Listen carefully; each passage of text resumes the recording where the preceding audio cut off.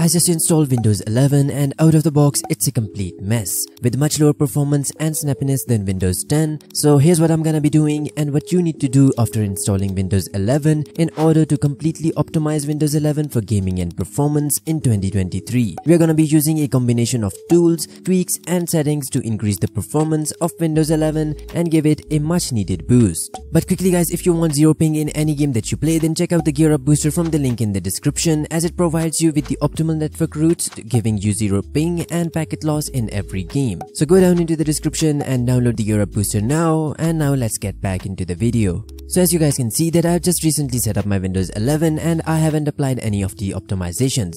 Aside from installing a few of games and softwares, the Windows is basically completely stock. So the very first thing that I would recommend you to do, and what I did, was go into the start menu and open up the settings and then go into the accounts. Inside of here, just make sure that you log out of your Microsoft account.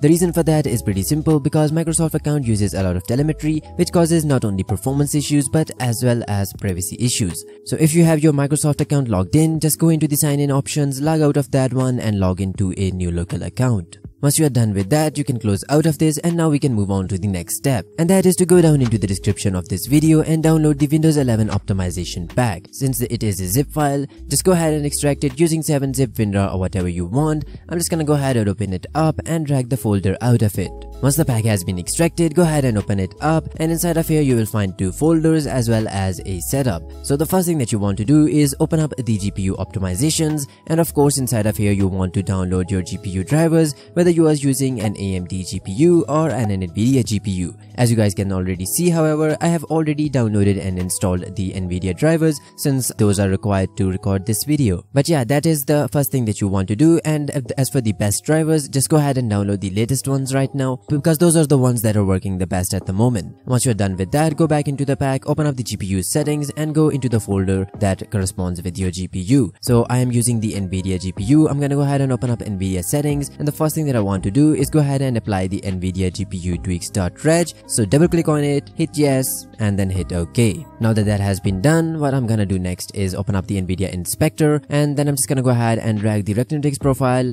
onto the NVIDIA profile inspector. It's going to successfully import the profile, and this profile has everything from the visible settings to the secret settings, as well as all the custom settings that I personally use and why I have created this. So all you need to do is just drag it onto here and then hit OK. And now if you go ahead and open up your NVIDIA control panel, you're gonna go ahead and see that all of the changes have been applied. So as you guys can see that inside of my 3D settings, all of the changes have already been applied, and it's all thanks to the profile. But not only that, it also changes a lot of the hidden settings that are only visible inside of the profile inspector. So yeah, you can then go ahead and go back, and in case you're using an AMD GPU, just open up the AMD settings, apply this, and then just copy all of these settings, as well as do the same thing for the Intel ones. So once you are done with the GPU optimizations, you can go ahead and go back into the pack and open up the SVC split hole threshold. Now this one is basically for grouping of services and the SVC processes. So if I go into the task manager by right clicking on the taskbar and opening up the task manager, and inside of here I go into the background apps, as you guys can see that there are gonna be a lot of these service host controllers,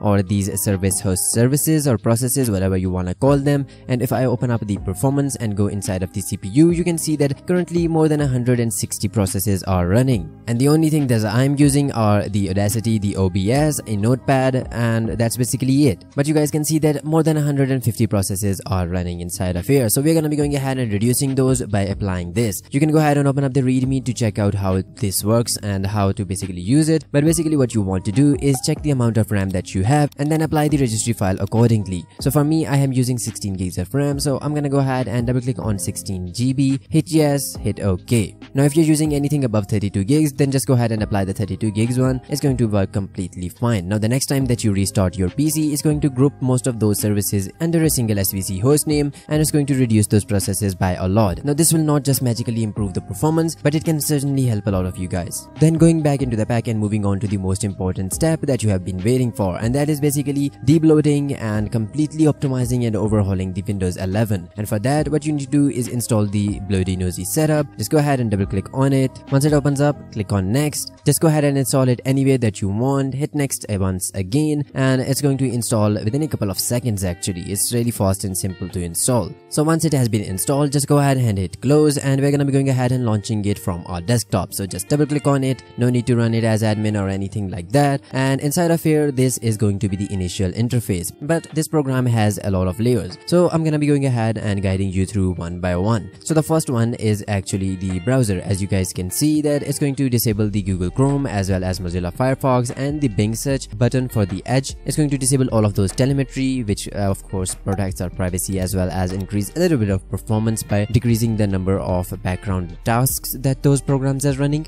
And then there is the Explorer. It's going to show hidden files and file name extensions. And then for the desktop, it's going to use apps dark theme, use Windows dark theme, disable acrylic fluent design effects, disable snap assist, that little thing that shows up right here like this one. And it's also going to go ahead and remove desktop stickers, uninstall widget features, disable widgets. I mean, you can always go ahead and uncheck those if you want. For example, if you want these widgets to be here, which I personally don't like, you can go ahead and uncheck those, but I would always recommend keeping this on. As for the taskbar and the task menu, it's going to hide the search bar icon. It's going to also hide the task view button as well as the Teams button, and it's going to go ahead and pin more apps onto the start menu. Then as for the system, it's going to enable full context menus in Windows 11, like the ones that you need to go ahead and then do this to get. I don't know why Microsoft did that, but yeah, it's also going to go ahead and remove Windows 11 Windows system requirement watermark. And if you hover over something, it's going to display the description about it, like it says Microsoft will display with build 2257 a desktop watermark on devices where Windows 11 is running on unsupported devices or hardware. So it's gonna remove that one. It's also going to disable the Microsoft Teams on startup, of course, remove fax printer, XPS document viewer, disable TPM 2.0 check, and of course one of the most important ones is it's going to uninstall OneDrive, which I don't know why you would be using it, but I would highly recommend that you go ahead and uninstall it right now. As for the gaming, it's going to disable game DVR, disable power throttling, which I mean we have already talked about in length about disabling power throttling, and it also says that it's going to increase the battery life of your laptops,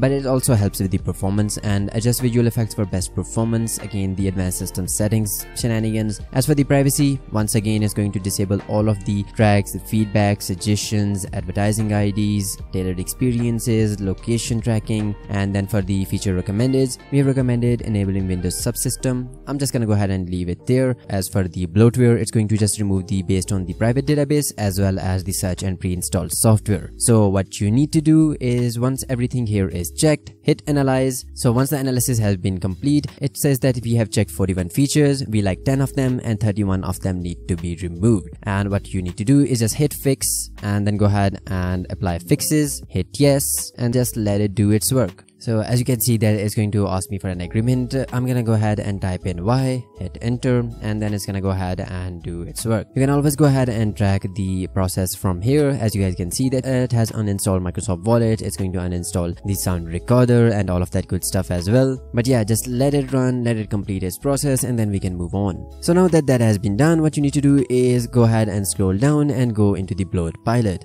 Now inside of here you will find a bunch of apps that you can remove from here. What I have done is I have made a list for you guys that you can go ahead and uninstall without messing anything up. So all you need to do is just click on these three bars, click on import bloatware list, and inside of the pack, if you go ahead and open up the desktop and then go into the optimization pack that you just downloaded, and you click on the my bloatware list.txt, hit open, and then click on OK. And as you guys can see that it has already selected like 20 of these apps, and all you need to do now is just click empty bin and remove apps, hit yes, and then it's gonna go ahead and uninstall all of those. That's how simple and how easy it is to remove the bloatware using this pack and my custom list. If an error for some of these apps occurs, it's completely fine and normal. Just skip those. We're gonna be going ahead and removing those later on anyways. So once you're done with that, you can go back into the main menu and then click on the WinModder. Now inside of here, there's going to be a lot of other important things that we're gonna be doing. So I'm gonna go ahead and just close out of the pack, and what we're gonna be doing inside of here is first click on Explore Mods, and then go ahead and click on Install and Update Mod Signature signature file, because otherwise you won't see this list. Now once you see this list, I'm gonna go ahead and make sure that you download a few things. The first one is the remove telemetry, the second one is remove OneDrive, and the third one is the Titus Text Windows utility. We're gonna be going ahead and using this one to just completely optimize Windows 11 for the gaming. So once you have selected all three of these, go ahead and click on download and install mods. And as you guys can see, the mods have been successfully installed. I'm gonna hit OK, and then we can go back, and inside of the WinModder, now there are 3 mods installed. The first one that you want to run is just go ahead and click on the remove OneDrive, check it, hit apply, and then it's gonna go ahead and remove the OneDrive. So as you can see, the mod has been successfully applied and OneDrive has been removed. The second one is disable the services. It's going to go ahead and disable all of the unnecessary services, but you can always go ahead and just check what those do by clicking on this link. I'm gonna go ahead and save this one for later because it's going to disable some of the services that may mess up my recording, but all you need to do is just click on it, hit apply, and it would be done. Now moving on to the most important one, and that is the Titus Text Windows utility. Just check it, hit apply, and it's gonna go ahead and download it from the GitHub, and then it's going to go ahead and run it. So for some reason this Titus Text utility is not running from here, so I'm gonna be showing you guys an alternative which is very easy to follow. We're gonna be going ahead and running this directly from the GitHub. So all you need to do is just go ahead and open up your start menu and search for PowerShell. Go ahead and run it as administrator. And once it opens up, just go ahead and paste this command, that is irm space christitus.com/win, and then this straight line, and then IEX. Then just go ahead and hit enter, and then it's gonna ask you if the Chocolatey is installed. We're gonna be going ahead and hit yes, and it's going to install that. So once that has been installed, here is the utility. So as you guys can see that now it has opened up. So if you guys are facing the same issue where it won't run from here, all you can do is just use this alternative method, and it's going to work completely fine, just like it should. Now the first tab will be the install tab, and inside of here you have a bunch of software that you can go ahead and install on your Windows, especially if you have just installed Windows. There is a lot of stuff that you want to install. That may be browsers, communication like Discord or Zoom, or even for the development like Python, the Node.js, and all of that good stuff. It's going to go ahead and show you all of the softwares that have already been installed on your PC. Like you can see when I clicked on get installed, it shows all of these check marks. These are the softwares that I have already installed. So you can always go ahead and uninstall those, or upgrade all, or even install them again, or install other ones. But we are not here for that. We are here for the tweaks, and inside of here there are a few things that I want you to do. The first one is disable telemetry. The second one is disable Wi-Fi sense. You want this turned off, otherwise it's going to constantly keep scanning. Disable activity history, disable temporary files, run disk cleanup. Well, I mean, I would run it manually, so I'm not gonna go ahead and do it from here. Disable tracking location, home groups, storage sense, disable hibernation, game DVR, and set services to manual. Now there are a lot of services inside of here, and as you guys can see, even in the description it says that these are completely harmless, and you can always go ahead and revert those by just going ahead and clicking on it, and then clicking on the undo selected tweaks later if you want to revert those. But yeah, that's gonna be it. And then we are also going to be going ahead and adding the ultimate power plan. So once you click on it, go into the start menu, search for power options, click on edit power plan, then go into the power options, and inside of here just go ahead and select the ultimate performance. Close out of it. You can always go ahead and create the Win utility shortcut on your desktop.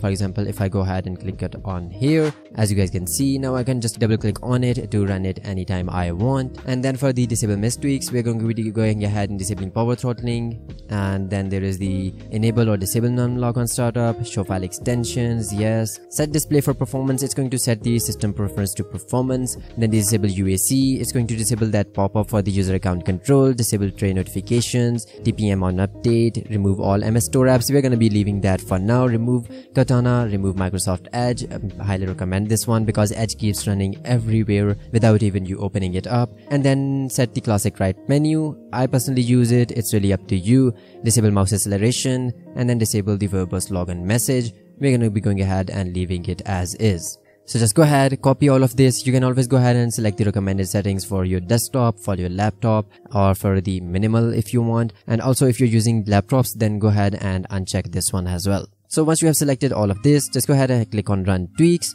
It's going to run all of those in the background right here. And as you guys can see that it's going to go ahead and stop and disable a lot of the services actually here. So the tweaks have been finished. We're gonna go ahead and click on OK. And if I go ahead and open up the task manager right now, Actually, I believe it has removed Task Manager as well, so if I open that, it's not gonna be opening up right now. We can go ahead and restart and check, but if the Task Manager has been removed, there are a lot of other alternatives we can use, so it's completely normal. Also, another thing that if you want to revert those tweaks, you can always just go ahead and click on them once again and then click on undo selected tweaks, but I'm not gonna be doing that because I like these disabled. But yeah, once all of this has been done, you can go ahead and close out of this, and you can always close out of this as well. You can run the utility again through this shortcut, and that's basically gonna be it. Now go ahead and restart your PC and enjoy a much lighter, faster and better Windows 11.